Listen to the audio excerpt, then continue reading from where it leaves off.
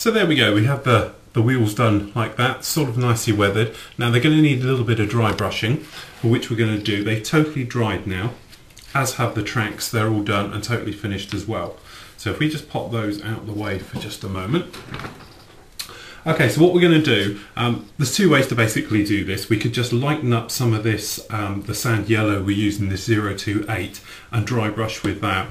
But the other colour that they do is 075, which is sand, and this is sort of the pairing colour really. And when you look at them, obviously this one here is a lot lighter. So what I thought I'd do is try and do a little bit of dry brushing just around this spoke area to start with. So what we're going to do, just pop a little bit on the top up here. It's quite a nice light bleached sand type of colour. And then what we do, we're going to take our slightly our small flat brush just here, okay, which is the number 2 size flat brush. Lots on the brush. Okay, then we're just going to give it a rub, get it all off, and then we're going to load it up again. Now the reason we do it twice is to make sure that all the bristles are soft and that there's not any hard areas still on there. Okay, so then once we've got it, we're just going to in turn just going to dry brush everywhere around the inside. And what we're trying to do, as you can see in there, if I bring you in, so we end up with something like this. So as you can see, we've got this one here, which I've just dry brushed, and it sort of gives that greasy, dusty sort of bit going on around. So if I just load up again and knock all that paint basically off, and then we're going to come in here with the second one right here and just do circle motions, a little bit over the top, but basically just run it round. And we're just trying to get that, you know, the feel of obviously the dirt's been travelling around and the dust is round, and it's sort of, it all just gets it all sort of moving and going around. So we end up with something like that. So we're going to do that to all the wheels absolutely everywhere. And as soon as we've got all those done and dusted, we're basically going to carry on. So then we're going to get it all fitted to the lower hull, all the wheels in there. And then as soon as we've got all that done, we can get the tracks on. Once the tracks are on, we can get these side plates. So that's all the road wheels done. What we're going to do now, just add a little bit more of the yellow, of that sand yellow. And we're just going to take a touch of white to that. So we're probably going to mix it about sort of 2 parts yellow to 1 part white, like that. We're going to take big flat soft brush. This is number 10. It's a big, quite a stiff one as well. So we're just going to mix this up to make a very light colour on the top like that. We scribble on the sides. Okay, we want it basically all off of this brush now, just a tiny bit, because what we're going to do is weather up the actual areas around it. Now if I bring you in for this, as you can see, or I hope you can see there, obviously we've got the centres done, but what we're going to try and do now is just lighten up around the outsides as well. So we give that rubber a look like it's being, like it's being sort of worn, the dust on the outside. Obviously we want this centre bits here to look rubbery because they're touching, but the hubs aren't. So we're just going to do that both sides, just like so, just to really dust them up. So if we just do the outside ones for the minute, I'll just bring you out a bit. So all we're going to do, dusting them round, just so it looks like it's got, you know, you get that wet dust look sort of going on, but also it'll just lighten up all the hubs and give it the appearance of running on track. So okay, that's the wheels done. So whilst we've got it all on the go here, we're just going to take a little bit up on the brush, knock most of it out, leaving a little bit on there, shall we say, and then what we're going to do is just give it a rub round this entire area underneath, and that way we'll get a little bit of tonal difference going on. And we're just going to rub it all around all this business under here to give it that sort of sandy look. A little bit of scuffing perhaps, and bits and pieces of wear on all of these. So if I bring you in, you can have a look. So there we go, we sort of get that scuffing look going on. So if I just do the other side, move those out of the way a moment. There we go. So obviously we're just coming in and give it a bit of a rubbing everywhere underneath. The same thing, we're just trying to break it all up a bit, and obviously it's going to get the wash soon as well. So we just need it to get it that sort of dusty, sand bleaching, sand warm, all those kind of looks going on in there. So there we go, that's that done. So now we can basically come along and put our road wheels on. Now these are just going to push fit on their nice rubber grommets all the way along. Obviously you want the ones without the little nodule on the inside, and as soon as I come across one you'll see it.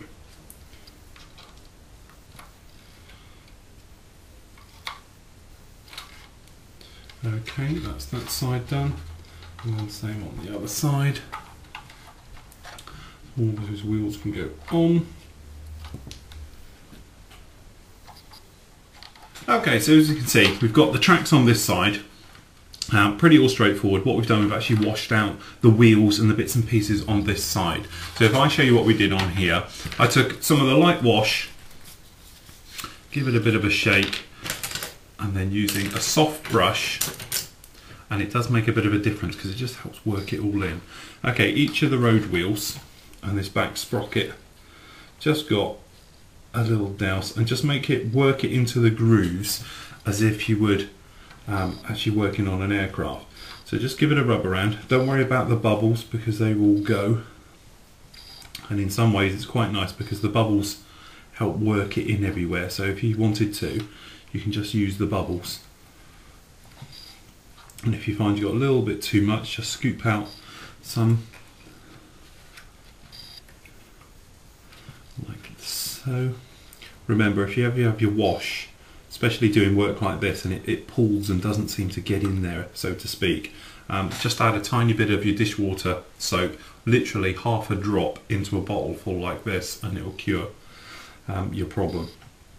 So there we go, that sits in there like that. Then basically, in about 30 minutes, 20 minutes, depending on how warm you are, where you are, it should dry and give you that type of look on the wheels, which is quite nice.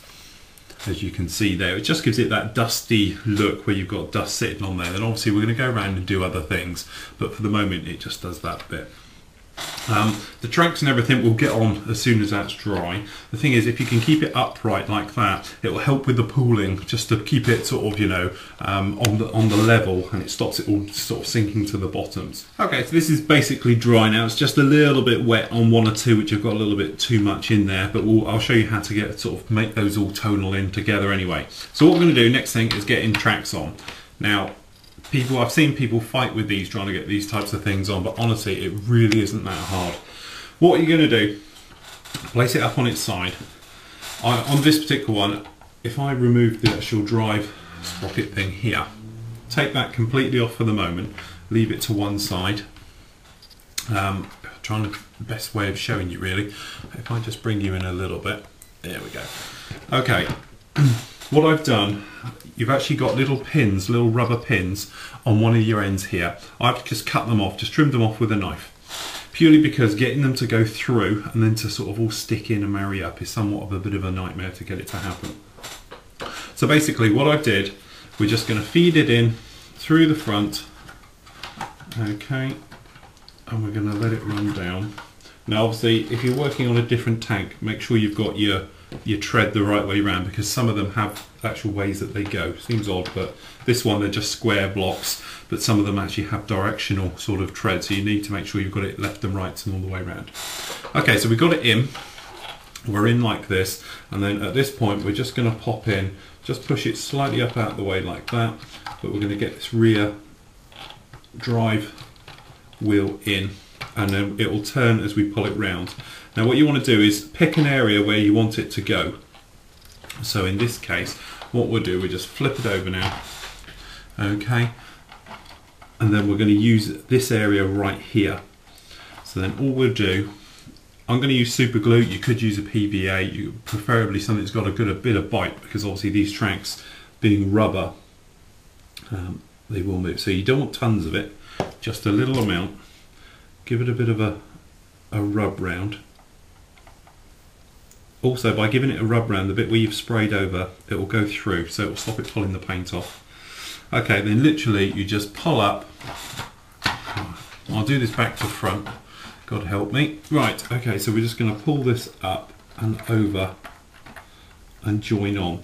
Now where we've got the join there, just take your clamps on the front block and we hold together. Then if you get something where to hold your clamp steady, just like that, if we bring you in a little bit more, I'm hoping you can see that, but because we've got it over the back part here, down the back of the wheel, it's pulling it all in and pushing it all together, and then the clamp on the front part will just hopefully hold it all together. And that way you won't see a join because obviously it's on this bit here. So you just leave it like that for a few moments. So okay, that's on there now, so if we carefully undo that, it probably will need a little bit more just to go off. If we bring you out a little bit, and there we go, that's our tracks on, just like that.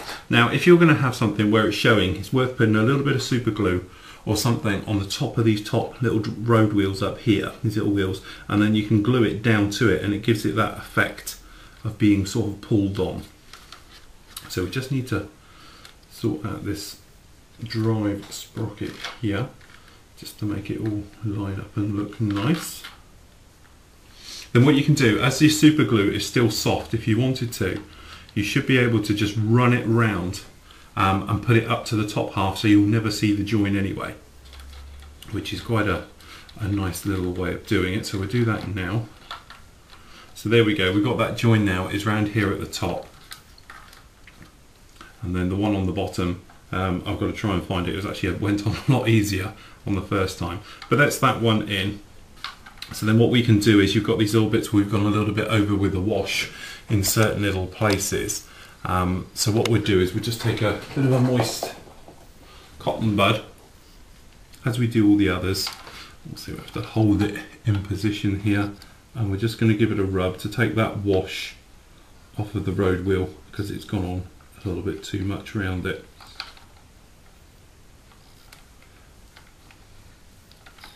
And there we go, just like that. So that takes care of those. And that's it, tracks on. So as you see, we've got the plate on there and we've just added this part here, which we're going to blow in as a separate, but we can do that, as I say, because we need this skirt. Basically, very, very straightforward. It's a good fit. We just fit this one on here and you just hold it in position, put a drop of your extra thin and let it do its business. So if you pop it in your front halves,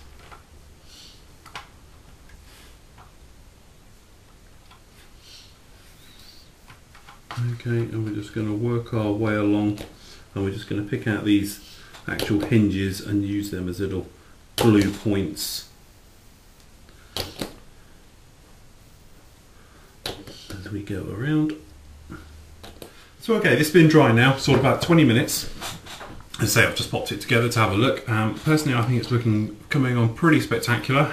With the pre-shading, with the way we thinned down the paint and we did it, all things like that, it's actually looking very, very weathered, very, very nice. Certainly the bottom of the hull parts here, obviously where we pre-shaded those grills and that, it gives it that nice sort of shaded effect. So what we need to do now is blow in little areas which we've missed and couldn't do at the time. It won't affect anything, just keep your pressure low, but at the same time you can do lots of other bits and pieces that we haven't covered already. Things like, obviously we've got to put the blast screen on this front rangefinder here, the gunner's view there, things like stowage that it's going to carry. You can spray all them up with your sand colours at this moment. So what we're going to do is spray up all those little bits, just a touch in if you like, and then we're going to come back and give it a satin coat all over, get the decals onto it, get it all decaled, and then once we've decaled up in the choice of markings you like, then we can get right on with the weathering. Okay, so we've got the decals on now, there's just a couple all around it. So what we need to do is sort of get the surface all ready now for weathering. Now for this I'm going to use the Extra Acrylics flat varnish. Now give it a damn good shake, just like that, and then let it stand just for literally a minute or two.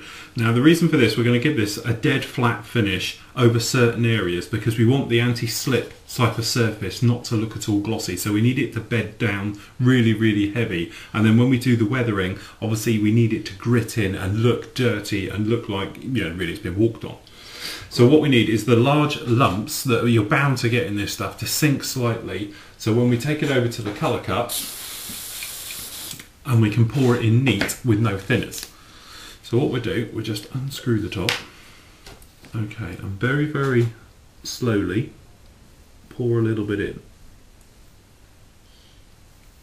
And if you see a lump fall in there, have a fish round and see if you can get it out.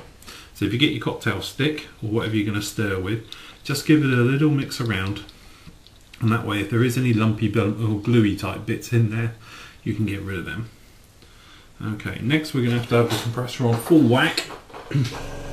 So just turn your compressor up as far as it will go, which in my case runs at about sort of 40, 45. Got the 2mm needle set in here. So what we're going to do is blow through. Okay, and out it comes. Now if we lift the lid off, obviously we've got shiny panels on the front here to take care of. We've got the shiny bits from all the decals really everywhere. So the first thing they're going to do is get a dust around to kill them in. What I'll do is, I'll do this one here, just on there, and remember, keep it nice and dusty.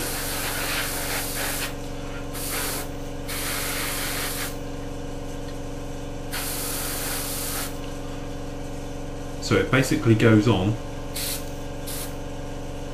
and just covers it, and if you shine it against the light, you'll see where you've killed it off and where you can't.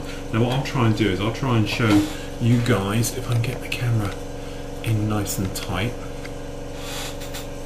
Okay, and we can get a decal to sort of show up in the light, get it to reflect a little, he says, and I don't know how well you're going to get this on the camera. I'll just pull you out a little bit because I really want this to work. Okay, there we go. So you see that decal's now really shiny. So what we're going to do, we're going to go in and we've just blown it over like that, and obviously you still see the wetness, and we're just going to cut to air and dry it back off, and then hopefully there you can see we've lost all that shininess off the decal. See, we're going to get a little bit hanging around, but there's no actual way you can see the silvering or the silver, the shiny side of the decal. So if we have another go on the other side, there we go, that's a nice one. Okay, so there you go, you can see the decal there. So if we come along, light blow all over, and there you go, it's gone. Let's put just a tiny bit there. Cut to air, let's just dry that back. And there we go. No more shiny decal standing out. And obviously the same thing is, because it's going to be rough, it'll be rough to touch, and that way that we can actually, in front here, because it'll be rough to touch, that all the weathering will be the same and will all meet up. Now as we've got this dry coat on here, we're going to have a quick blast around with all the tracks just to get them sort of grippy, unshiny. And remember, nice, want a light coat going on. Now as soon as it starts to get a little bit spitty, just get your airbrush, blow it out all over your cloth, clean the needle, and then you should be good to go. Then what we're going to do is just going to lightly spray a nice light coat over the entire top of the tank to really make it completely dead and give it a sort of a rough finish. Now it takes a little bit of work this, because you're sort of on a knife edge between it spitting lumps and then actually, you know, giving little white flecks all over your model, which they will rub off, you can just rub them off. And then obviously making it completely dead flat. So we're going to spray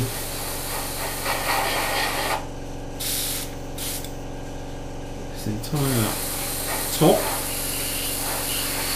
And then what we're hoping, by keeping your distance and spraying on nice and light, it'll give it a really, really rough top. Now some people go in and they put bits on the floor and bits and pieces and things like that. This is one of those things you probably won't see very easily. But we're just going over and making it incredibly rough. And what we'll do, cut to air.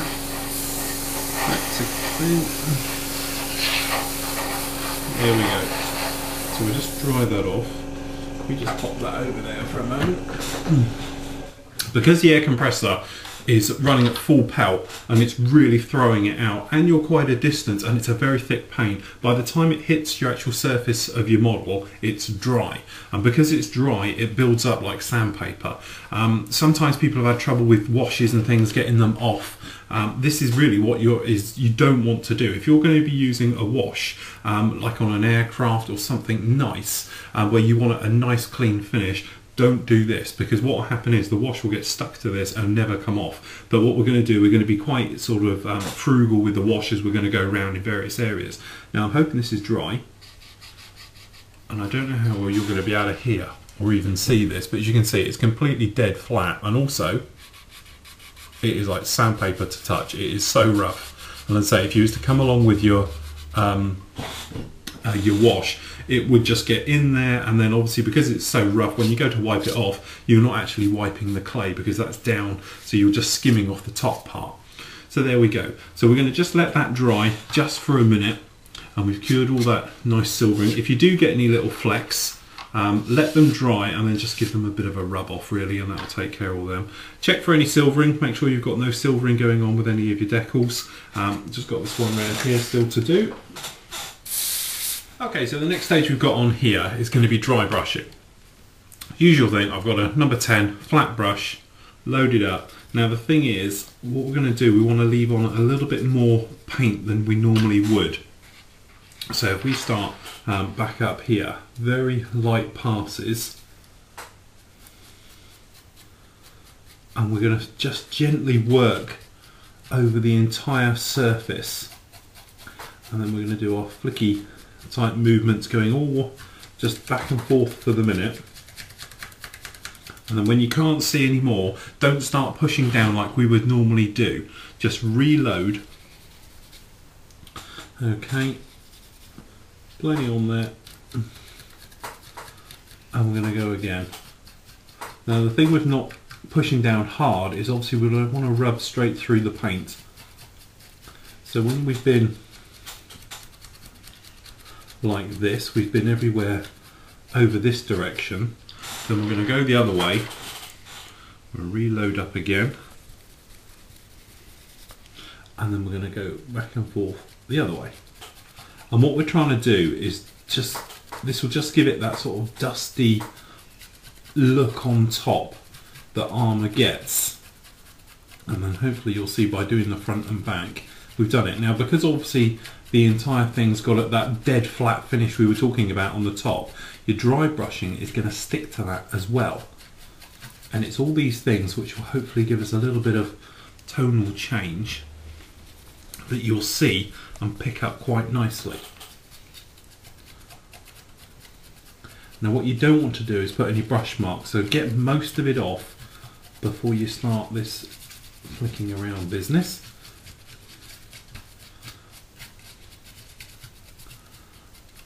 Okay, now I don't know how well this is going to show up on camera like this, but you see this back half here, we're all done, and it's got that sort of dusty look. Now this front edge I haven't been anywhere near, so you might see a slight difference in colour. This is a lighter colour to the front, and that's what we're trying to do. We're trying to get this sort of dusty look, as I say, so I'm hoping it's picked out. Obviously with the stills photos you'll pick it out a lot better, because on here, as you can see, you get a sort of a dusty way of doing it. So all we're going to do now is load up and go around absolutely everywhere with it. Okay, so now we've been everywhere, right the way around the tank, and we've completely dry brushed the entire thing. So I don't know how well it's going to stand out with the camera, but it looks very, very dusty, very, very light. So now all we've got to do really It's just finished off now with a little bit of weathering, and then we're going to pop round it with a tiny, just a little bit of post shading, which is always the fun part. So if we just clean our brush off here. Okay, we're going to be using the light wash. Let me hook the top off here. And obviously we're just looking for areas where we can sort of add a little bit of depth, if you like, to the model. So what we're going to do, paper cup here. Going to put a bit of wash in the bottom. Okay, and we're just going to pick out little areas that are perhaps going to see quite a bit of wash.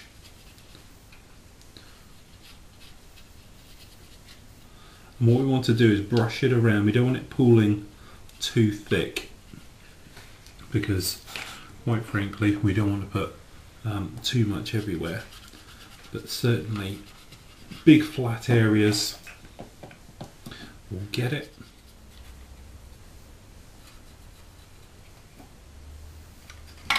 Just a little bit round the back. Okay, and we're going to let these areas all dry. Okay, so we're all dry now. Basically, usual thing, get some kitchen roll. Cut it up into squares, and we're going to do roughly the same thing as we did before. Now obviously we are very rough, as we know, so what we're going to do is just lightly give it a rub without moistening it all over and just see how it is. Now the reason for doing this is obviously depending on how good and smooth your paintwork is, it depends on how it's going to come off. So it's best to go with nothing to start with, and okay, we're pretty well welded on there. So we're going to moisten it up, take a little bit off, rub it on the back of your hand, the tissue. Okay, and we're going to work our way just down this side skirt for a moment. And when you get little tough areas, just moisten up just a little bit more. You know, perhaps you've got blotches and things occurring and things that don't look right. Okay, and just take them off. And then give it a rub to sort of get it all back in, and then hopefully, as you can see, we've got this dusty look going on now of armour. And then obviously we're just going to go just down the sides and areas and work our way around everywhere, just as we would as if we were doing an aircraft. But obviously you don't want to take it all off. We're trying to leave a little bit behind, but that's why we've done it over a flat coat. Now if your flat coat is really rough, you're going to need quite a bit of moisture to get this moving. But that said, we're progressing quite nicely on this one by just using very little moisture, but we're getting that real nice dusty look. As I was saying, is down here. Compare it to the other side. Here we are, we're down here. We've got it going on at the front there. So just by moistening and giving it a rub, and as you can hear, this area where we did the dead flat coat to give us that real look of, you know, being a working surface, is taking quite a lot to get it off. But what we're trying to do is not get it all off, we're just trying to take off any sort of spotty areas and bits and pieces going on like that. So we're giving it that type of dead flat look. So I'm going to carry on and get it all off from everywhere.